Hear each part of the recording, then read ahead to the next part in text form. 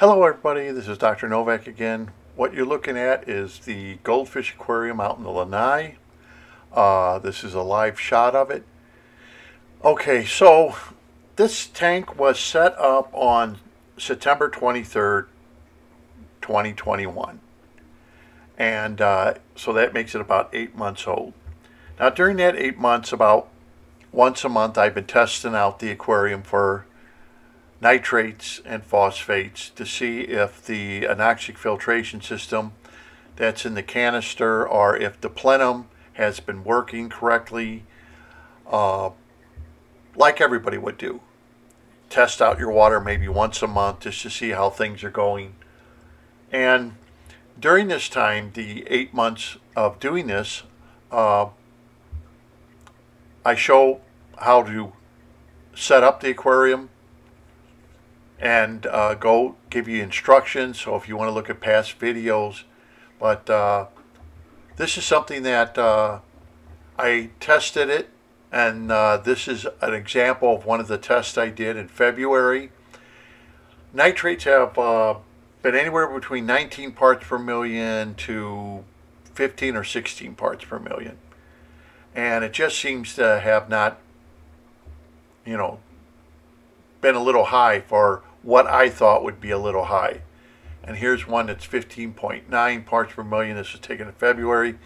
So I wanted to keep everybody up to date what's been going on. Sometimes it takes longer in some aquariums. Sometimes it doesn't take as long in other aquariums, depending on how they're set up, maybe the fish load. But inside the canister, I cleaned it all out June 1st, and that was 6 months. And I have 3 of these BCB bags inside the canister. I also made my generic Dick Boyd's because to save money. As you can see, Dick Boyd's is very expensive. So I made a generic Dick Boyd's. I also put my phosphate pads in, but I did not use the GFO. GFO is kind of expensive, and I know sometimes Dick Boyd will use something like a GFO in their Dick Boyd's, but that's mainly for saltwater. So what I've done is just went with these pads.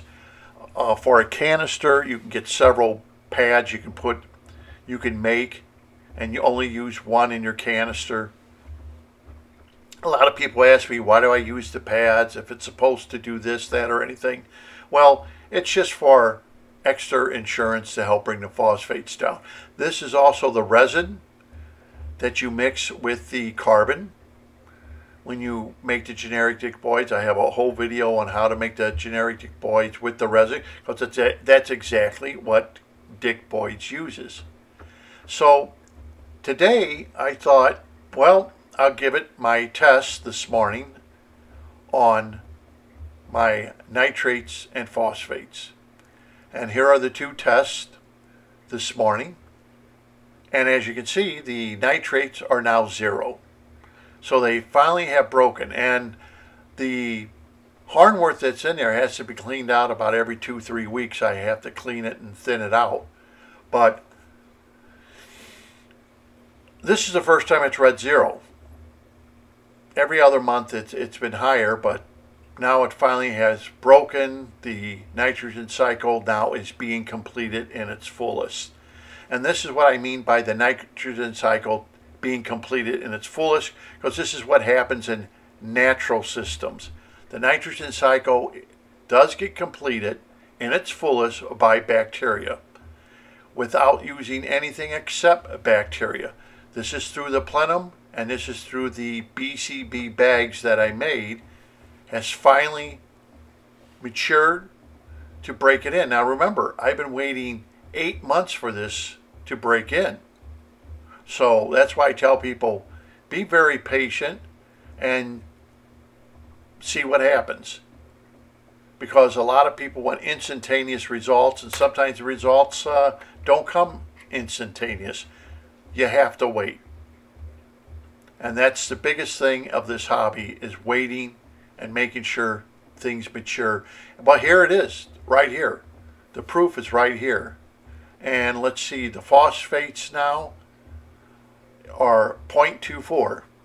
So that's pretty low. So this helps control your algae.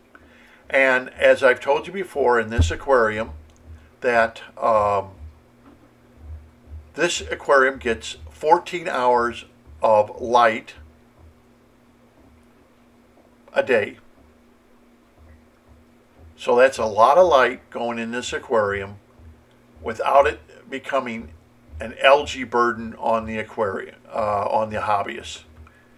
And this is one reason probably why it's not getting algae.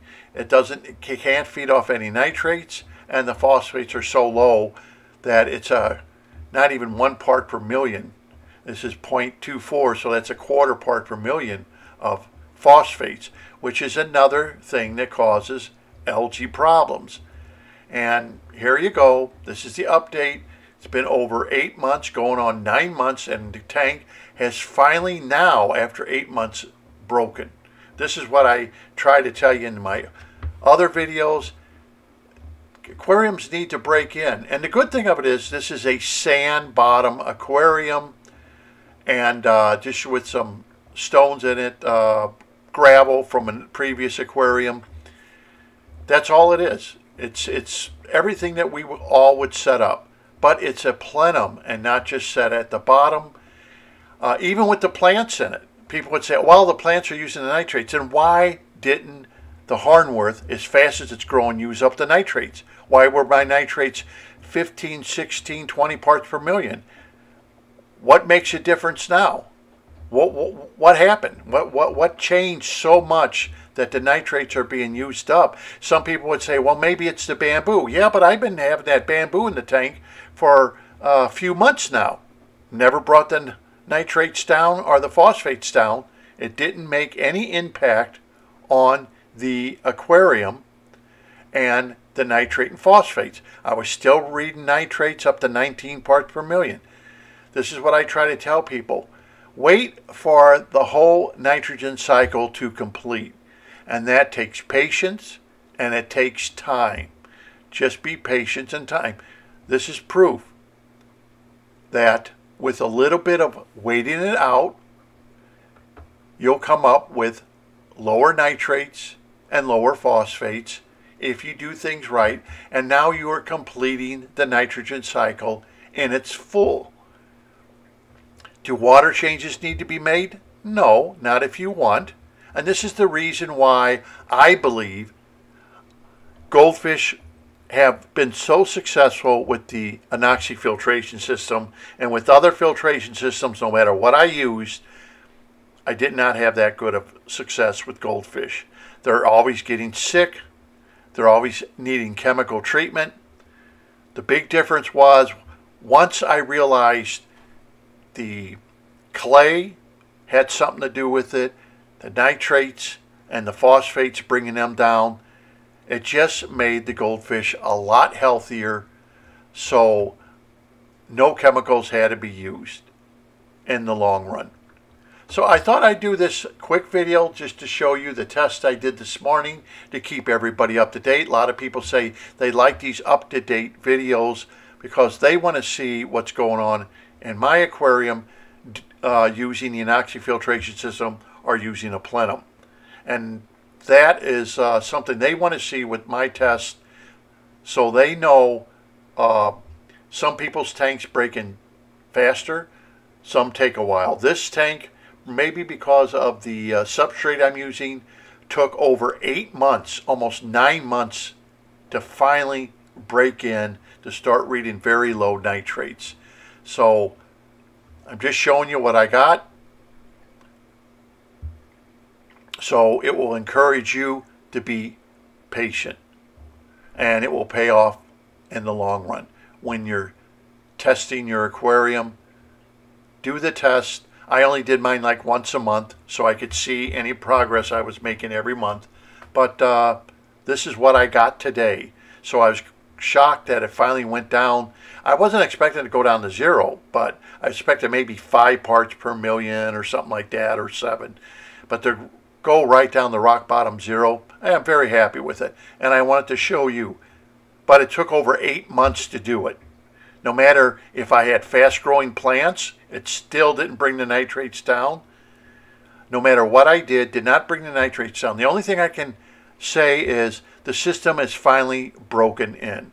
It's finally done its complete cycle. And I've told you that. Aquariums take quite a few months to finally complete their cycle. Ponds may take a year or two.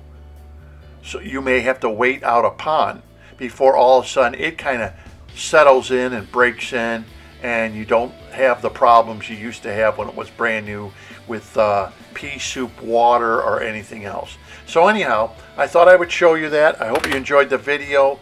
Subscribe to my channel. This shows you the complete nitrogen cycle that is happening all by bacteria. This is not by water changes. This is by bacteria only. The plants didn't do it because I've been testing it for 8 months.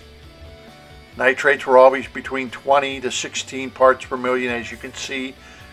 It finally is completing the nitrogen cycle. Until next time, this is Dr. Novak. Hope you enjoyed the video and subscribe to my channel.